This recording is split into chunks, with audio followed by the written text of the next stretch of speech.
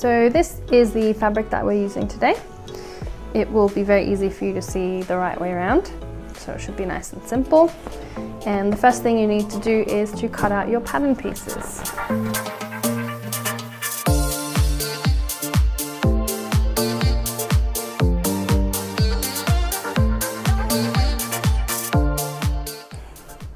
So you should always cut out your pattern pieces with the right sides together.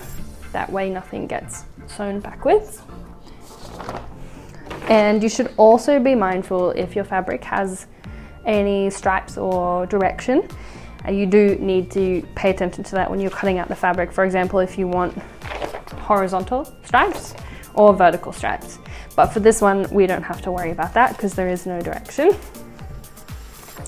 So this here is the waistband. So we need to cut it on a fold here, and we need 2 of them. This here is the leggings. So what I'm going to do today, because I do not want to make full length leggings, I am actually going to fold it here. You can also cut your pattern piece. I just like to keep it long.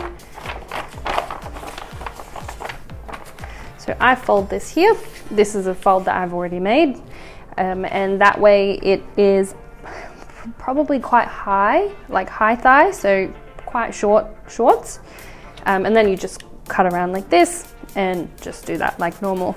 If you would like full length leggings and you want to do the matching crop top, for example, I think you would need 1.5 to 2 meters of fabric.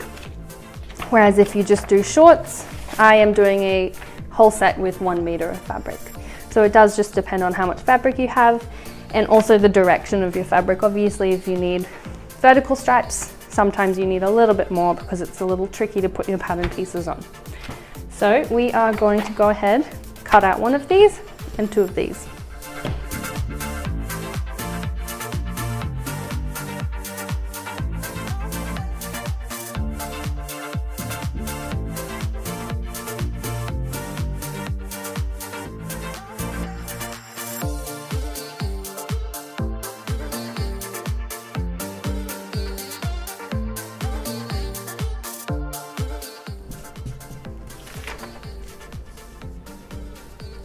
So this on here needs to be cut on the fold, which means this edge just gets lined up with a fold, like so.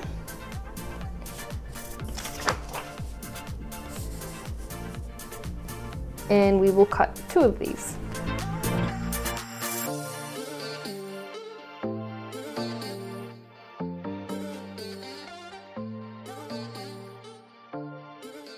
Okay, so now that we've cut out all of our pattern pieces, I'm just going to mark that this is the top of the legging. That way we don't get mixed up, especially with shorts. It can sometimes be confusing which is which. Great. I'll pop the waistband pieces aside for now. I'll grab 1 of these pieces, 1 of the leg pieces.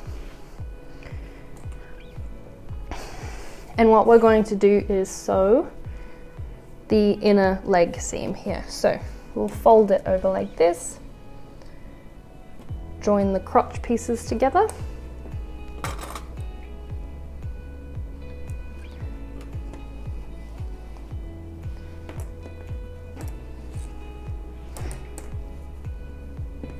just like that, and we're going to sew along this seam and do that for both of them.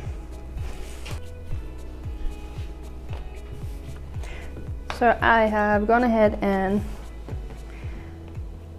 sewn those 2 edges. I've overlocked them. If you don't have an overlocker, a zigzag stitch will be perfectly fine.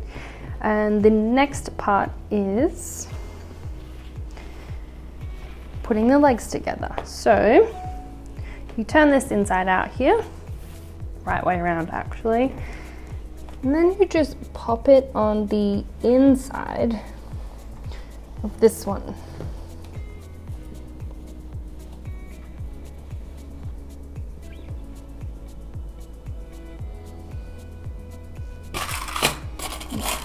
Pin the crotch seams together and the 2 crotch pieces. So you want to be as careful as you can with this section, because that way you're going to line up these two leg seams. We are going to sew these crotch seams together. And once you've done that, we'll come back and do the rest. So this is the finished crotch seam here. I've tried to line up this as best as I could. And next step is to move on to the waistband. So these are the shorts coming together nicely. Next step is the waistband. So we have the two pieces here. One piece will be the front and one will be the back. So we need to sew along these two side seams here, just these two. Now that I've sewn these waistband seams, it's time to put them both together. So what you do here is fold the waistband in half.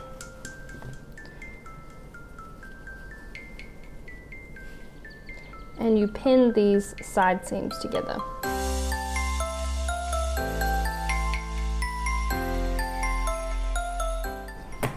There we go, just like that.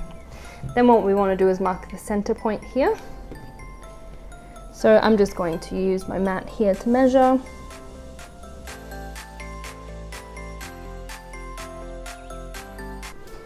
And now we need to connect it to our pants. So what we're going to do is turn this out the right way around.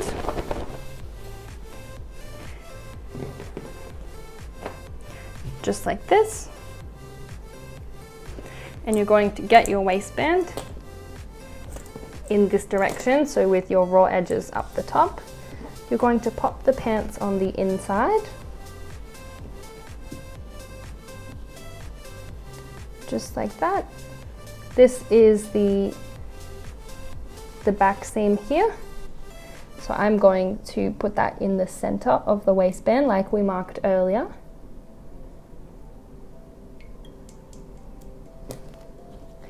This is the front seam. I'm going to line it up with the center of the waistband like we marked earlier as well.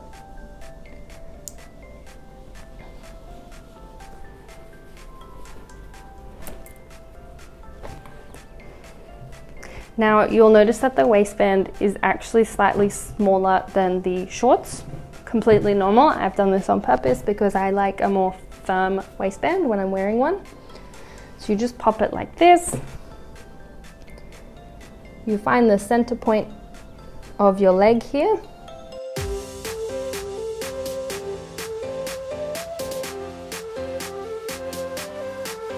Now you can see here there's extra fabric here compared to the waistband. So stretch it slightly until it lines up. And then just pin this section too.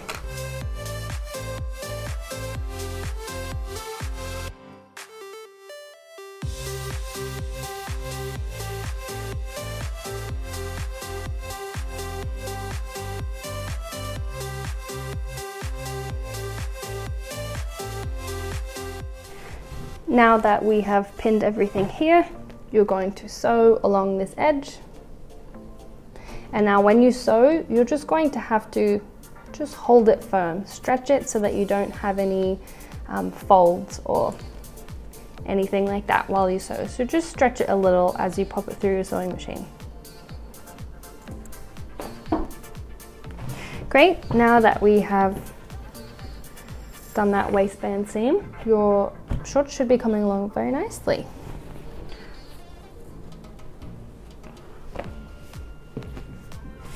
Perfect, so what is left to do is just to hem the bottom here. So what we're going to do is we're going to fold it in approximately 1.5 centimeters, and then you just pop it through your sewing machine this way, and then your shorts will be finished. So come with me to the sewing machine and we'll do that now. So for this last part, what we're going to do is fold the raw edge inside like this, approximately 2 centimeters. we're going to pop it into the sewing machine. So when you fold this, just make sure you keep this part nice and flat. It will stop you from getting any excess fabric around here.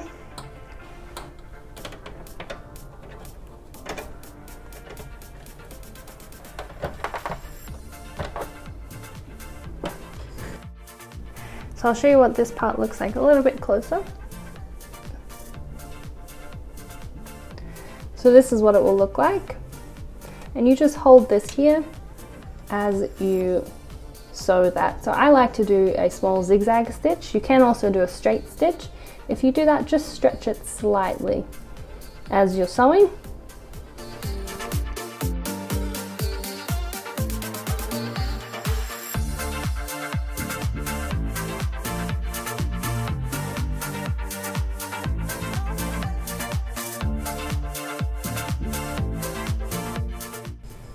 And then we are all done. Now we're ready to see the final product.